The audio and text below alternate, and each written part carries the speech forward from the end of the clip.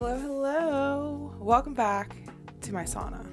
Just kidding. Welcome back to my channel. My name is Avery. If you're new, I am a holistic nutrition health coach, and I post a lot of health and wellness content on this channel. And so I thought I would mix it up today and bring you into my sauna and share with you some of the benefits that I've experienced, and also some benefits that I've done some research on and that I've heard about.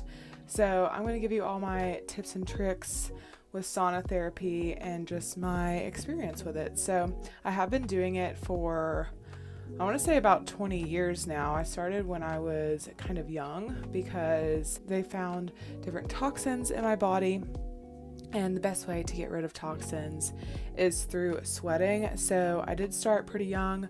I even went to this special clinic to do sauna therapy a few times a week when I was younger. I remember it very vaguely, but it was like an hour away from my house, and so my parents ended up buying this sauna that I have today so that I could just do it at home. And so I've been very lucky to be able to have access to a sauna like this pretty much throughout my whole life. So I feel very lucky, and shout out to my parents for providing me with a sauna and help with my healing journey. Anyways, I just wanted to go over a list of benefits. I do have some notes here in my sauna, so I'm just gonna go through some benefits, and then I'm going to talk about my experience with sauna therapy. So sauna therapy really improves your blood pressure and your cardiovascular health. It also may decrease your risk of heart disease, stroke, Alzheimer's, type 2 diabetes, pulmonary disease, and arthritis. It improves your detoxification and gets rid of toxins and heavy metals that you may have in your body. It improves your skin health. It improves your sleep. It boosts your mitochondria, and it helps with your muscle pain and joint pain, and it also reduces inflammation. So those are just some benefits that I found online and some that I've experienced for myself. And there is a doctor, her name is Dr. Rhonda.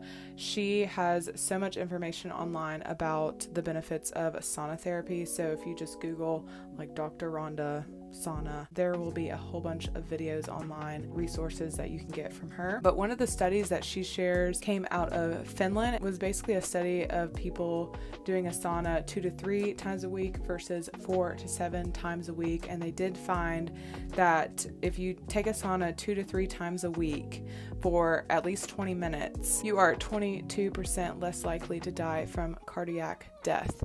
And so if you were to extend this to 4 to 7 times a week, you will then get a 63% less likely chance to die from cardiac death. It also reduces your risk of the diseases that I mentioned earlier. 63% less likely to die from a cardiac death or other diseases, that's kind of a big deal.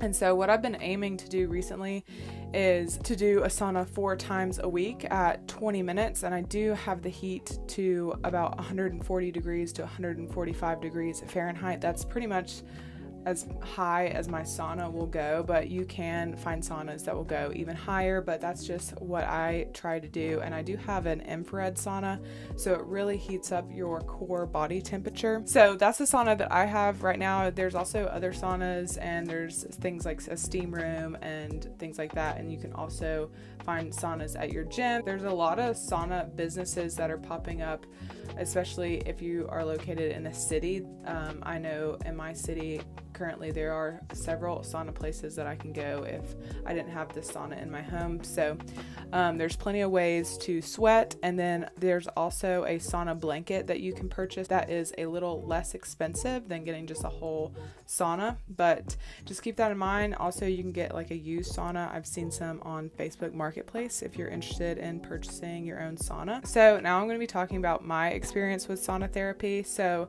first, I like to work out before I get into the sauna. I don't do this every single time, but I do like to extend my heart rate. So I'm getting my heart rate up when I'm exercising, and so when I get into the sauna, I'm kind of extending it and getting that heart rate up for a little bit longer, because the sauna is great to increase your heart rate. So I do like to start by working out and then getting in the sauna, but like I said, I don't do that every single time. When I was younger, my mom was telling me that when I was doing a sauna really regularly, I had all these bumps on my back, and it was basically my body like getting rid of all the toxins that was built up in my body. So I found that really interesting. I haven't really experienced that in my adult life, but when I was a kid, apparently that happened to me. The benefits that I've experienced now are really better skin health, more energy, and better sleep.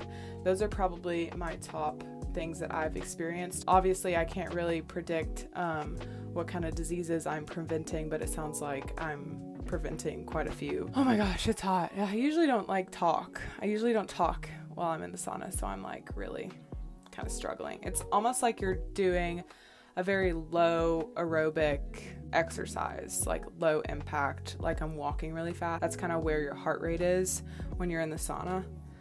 So, and it's really hot, so it's kind of hard to breathe. Okay, moving on. So I always shower after my sauna. I usually don't wait at all. I usually get out of the sauna and go straight to the shower.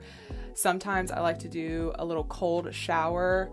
I don't do that all the time because I hate cold showers, but I do find some benefits with taking cold showers after your body is exposed to heat like this. So I do that sometimes, but I always shower after. I always wipe down with a towel. You want to get rid of the toxin that's coming out through your sweat. So you do this by washing off or like getting a towel and wiping off your sweat. And you don't want to reuse that towel. You want to get a fresh new towel each time, because if you wipe off the sweat, you're gonna have those toxins on that towel. So just make sure that you're using a new towel each time. And some other things that I've noticed is that if I take a break from doing saunas regularly and then I come back and do them, I definitely have more like body odor, and I would say that's just my body releasing toxins. Ideally, you wouldn't have any kind of smell, but I do use a deodorant called Nude, and it helps so much. It's such an amazing deodorant, and it is an all-natural deodorant, very clean ingredients, so I like to put that on my body, and it'll help with the smell, if you know what I'm saying. So keep that in mind, that you might smell a little bit more if you are new to doing the sauna. And I try to drink lots of water, so I have my large water bottle in here, and I like to drink at least one of those while I'm in here. Oh my gosh, it's hard to talk. Another thing that I used to do is I used to take niacin right before getting into the sauna.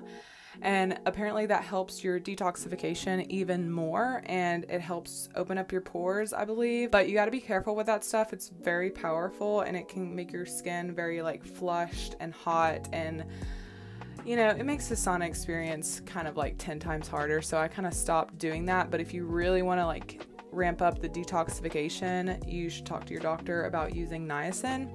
But some other things that I use, like herbs, I use dandelion root, milk thistle, and broccoli sprouts. Broccoli sprouts are the highest amount of sulforaphane that you can get. So I do try to have that, especially to help with the detoxification process. I really think it's great because you are pushing your body through a stressful experience. Like it's not really fun being in here sweating.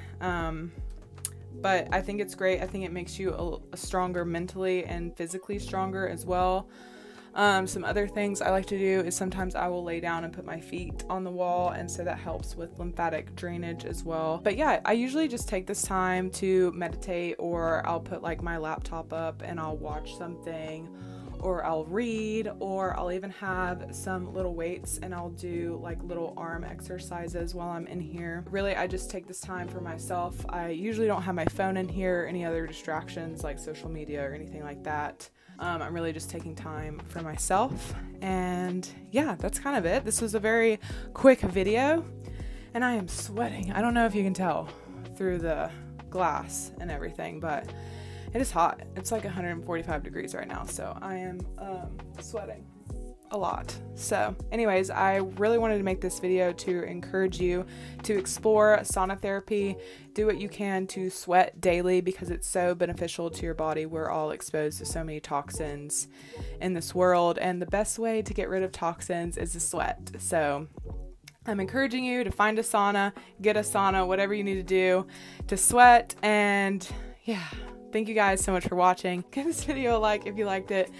Don't forget to subscribe, and I'll see you in my next one. Bye.